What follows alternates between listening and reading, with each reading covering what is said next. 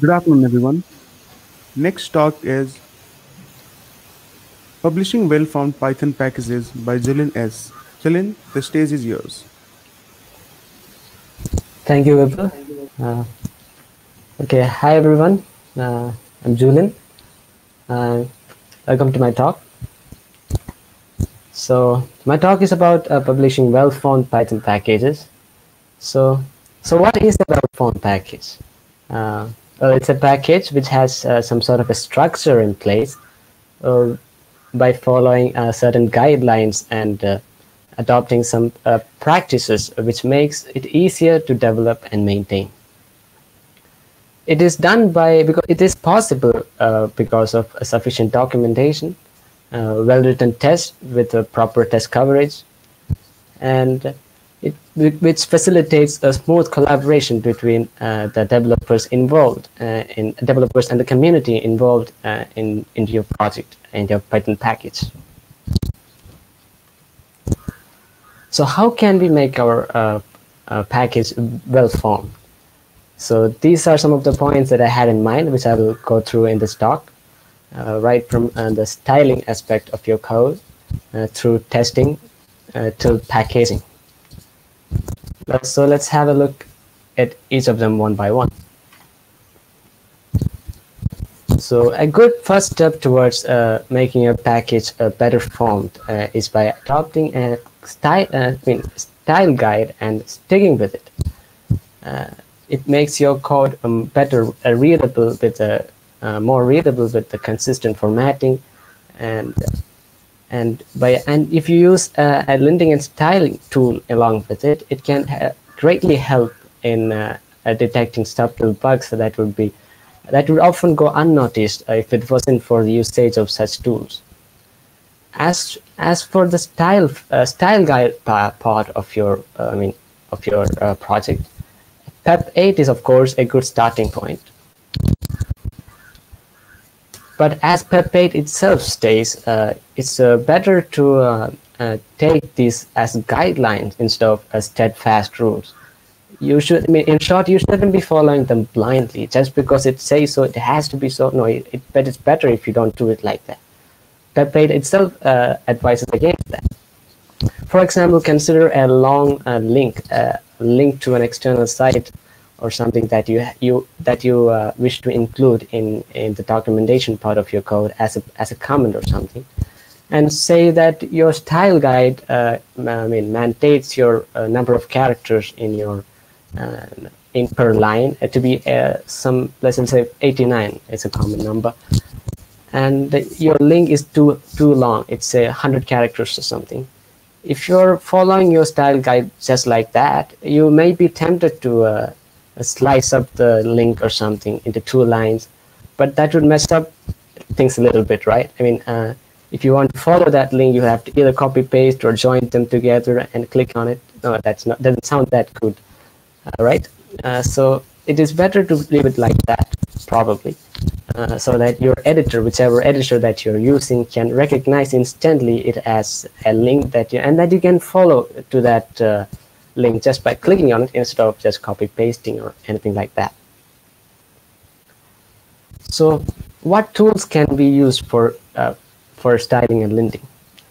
PyLint and Flake8 are arguably the most prominent linting and styling tools that are widely in use by the Python community these days. They offer configurable options, so you need not stick with the defaults, although the default options can be used as a good starting point, and you can configure them to fit the needs of your project as you go on. For instance, you can change the number of characters per line limit if you wish. And then there is Black. Black is an automatic code reformatting tool which is quite popular and getting more popular by the day. So suppose that you spend too much time fixing the styling and formatting of your code all the time, especially if a lot of projects are contributing to your project, and you're willing to let an external tool take control of the styling and formatting part. You can use Black. it automatically does the, I mean, no matter what style that your code is written in, if it is valid Python code, Black will automatically reformat it so that all the files, all the source files will look in a uniform style, to follow a uniform style. So Black thus can in bigger projects, in big projects with a lot of people contributing to it, Black can produce, I mean, considerably save your time fixing, I mean, time spent on fixing the styling and formatting part of it.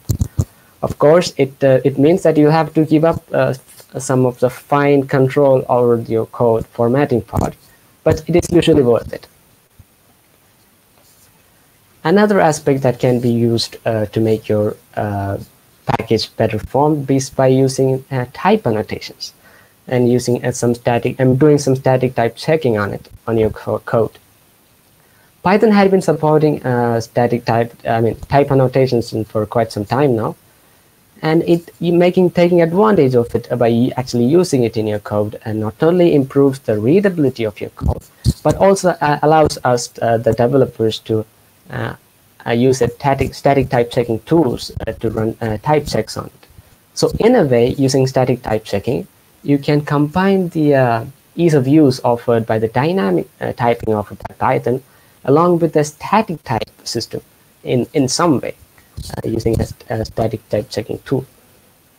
So some of the popular type checking tools that we have include MyPy, PyType, and PyRay.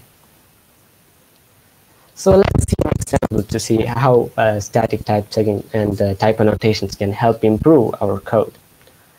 So I have a function here, addIf, which takes two arguments, x and y. If x Boolean value turns out to be true, whatever that value is, if its Boolean value, like bool of x, turns out to be true, the function will return add 10 to the value of y and return it. Otherwise, the value of y is returned unchanged.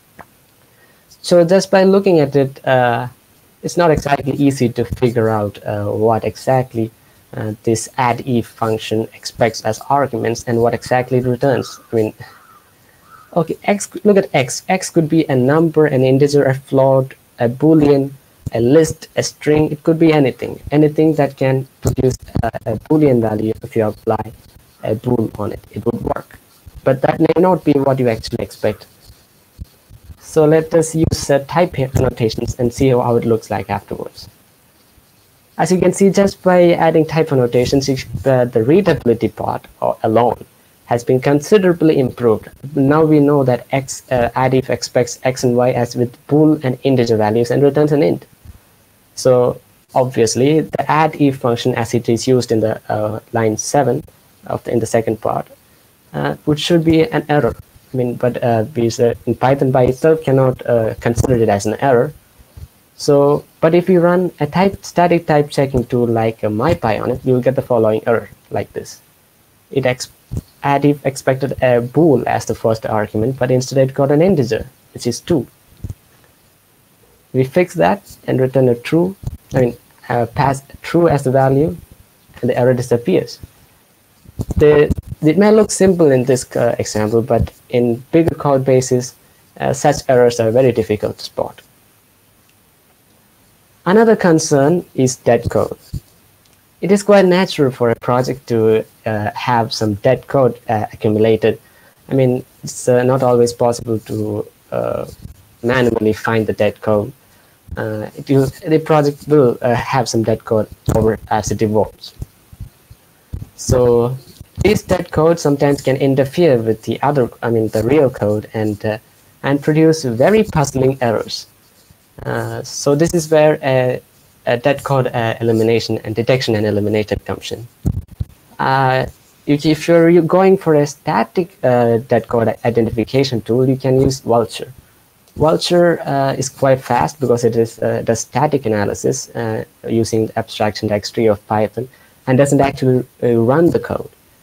It can identify the dead code with an appropriate confidence level like that.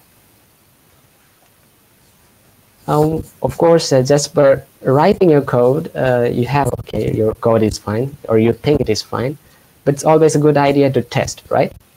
So you can do unit testing to to be sure that your code works as you expect it to work and doesn't do anything crazy by mistake or by chance or some features of the language or something like that. It's good to do testing. In the case of unit testing, it would be helpful to design your code so that your different functionalities are different in the separate functions, separate testable functions. You can use the built-in unit test module of Python. It's present in the standard library to do the testing, or you could use other test frameworks like PyTest. Between the two, I would advise you to use PyTest unless you don't have to use unit test, because PyTest is usually easier to write and easier to understand. So let's consider an example of the advantage of using unit testing, in this case using PyTest. I have here a function named check, which accepts two arguments, the first name and last name, which are strings, and returns the ratio of the, it is supposed to return the ratio of the first name to the last name. So the result should be length of first name divided by last name. I guess you will have already spotted it in the slide. I have the function does it the other way around. It, instead of dividing the first name by the last name, it divides the last name by the first name. But suppose I missed it while writing it. So I write, but I instead of leaving it untested, I had written the test for it. And I check if it works as I expected it to be. But no, it's not as I expected it to be. So I will be prompted to pay closer attention to this. And I see it, I fix it, and it works out all right. Now comes test coverage.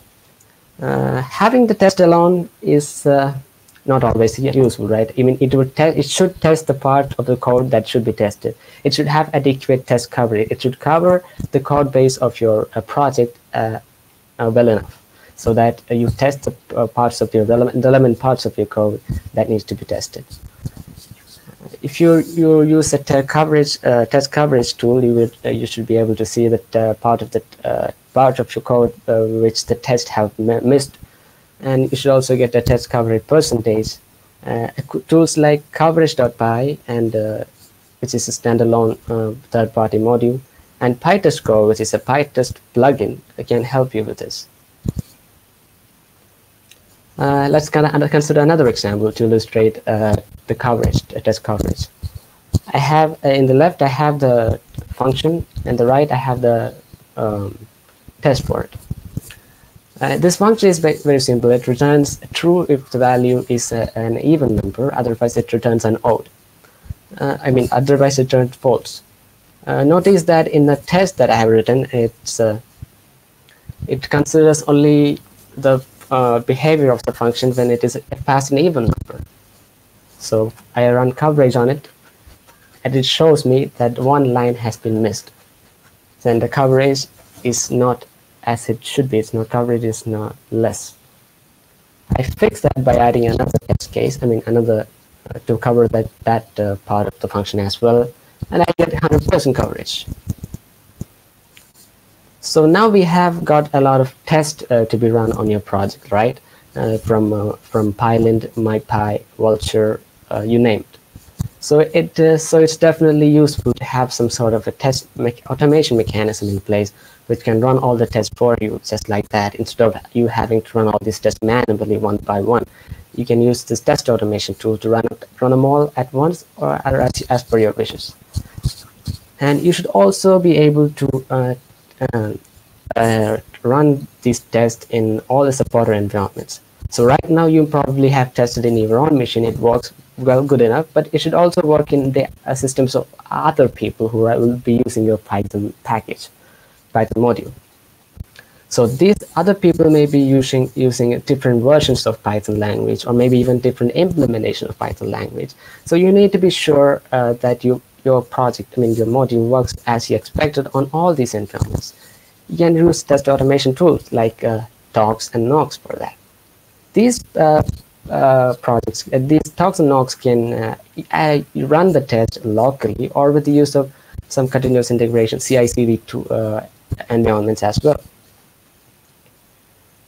So now let's look at the package layouts, which has some role to play in the testing part, some prominent role, if I may add. Flat layout is that flat layout have the package which is in here is named package name. The package name packages source code under the package name directory, and the tests that are used to test that package name package are present in the same directory level. You see, package name and test are present in the same directory, and without any nesting in it. And then there is SRC layout, where the package's source code under the package name directory is isolated into an SRC, another directory, by adding another directory level to further separate it from the test directory. This has some part to play. See, running your Tallk's test, I mean, what Tallk's really does, tools like Tallk's, what they really do is that they create a temporary separate isolated virtual environment and install your project, your module into that virtual environment and test it there, so that the testing would happen as it would as if the package is installed in a different environment, a fresh environment, so that if it works there, it should work on other machines as well. That is the idea behind running a Tallk's test as in an isolated virtual environment. But if you run these tests in a flat layout package, using a package with flat layout, what really could happen is that if your test, which would be importing, which would import your package's source code from would import from the package itself, because they are in the same directory level within the same package. It would import the source code, your programs, from the package name directory itself, instead of actually importing from the installed package, which is available in the site packages directory in your virtual environment of Tallk's. So this a problem of accidental import happens. It is not importing what it was expected to import. This is a problem with flat layouts. But in SRC layout, this problem does not happen because of the way Python imports work, and because of this further isolation into a nested directory. And a problem of accidental import in the test from the package name directory itself is avoided. It is not possible usually, and it would install from the site packages directory itself, and the test would work as it expected to, as expected.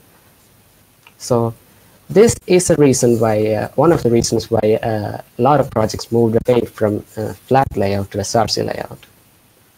But that said, there is no officially recommended layout. It's important to say that. In the Python community has not reached a consensus about which layout is better or which layout is bad. You should decide that for yourself. Check out these links to see some interesting takes on this matter. So once your package is ready, well tested, good, cool, everything is ready, you need to be able to share your package. For that, share your module. For that, you have to package your source code into a file or format which can be used to install that module into other systems like Wheel or SDist. To do this packaging part, you can use setup tools from the PyPA, Python Packaging Authority, or newer tools like Flit and Poetry. So once you have the packaged files ready, you need to be able to publish it into a server of your choice, usually commonly pypi.org server.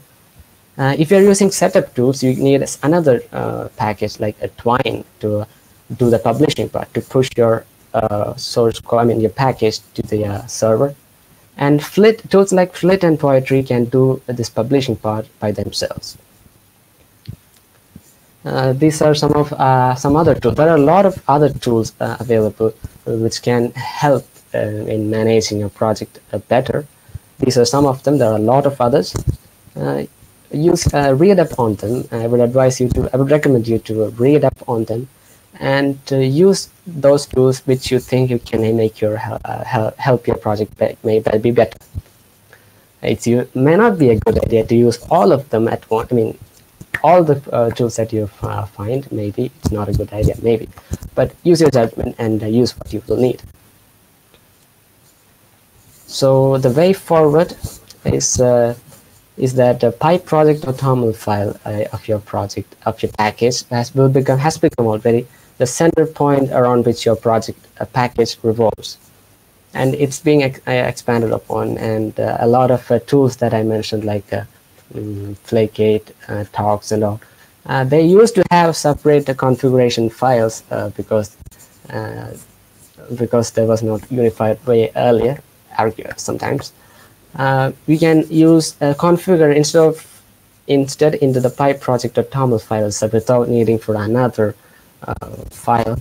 So this toml format and the toml file will become more important in the future, and we can probably expect a toml module in the standard library.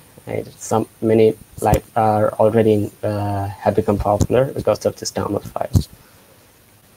So that's it. I've come to the end of the talk. So let me summarize what we saw so far. We use linting and styling, static type checking using MyPy, and other tools, test code elimination and identification, testing, test coverage, test automation, and finally packaging. So that's it. Thank you for listening. If you have any talks, I'll be happy to take them. Hey, so we don't really have any questions as far I have been noticing the talk, but we do have Yeah, one cool. question. Where can we get to your slides? That's the thing that was asked the most. Uh, I will share the link on the chat soon enough. Yeah, Sure. So, yeah, yeah, folks, I guess if you want the slide, you'll have to go to Zulip Bangalore stream, and that's where Zulin will be sharing it. yeah. Sure. All right. Thanks a lot, Zulin. It was a great talk, and we really appreciate it. Have a good day. Thanks everyone. Thanks, Ubu.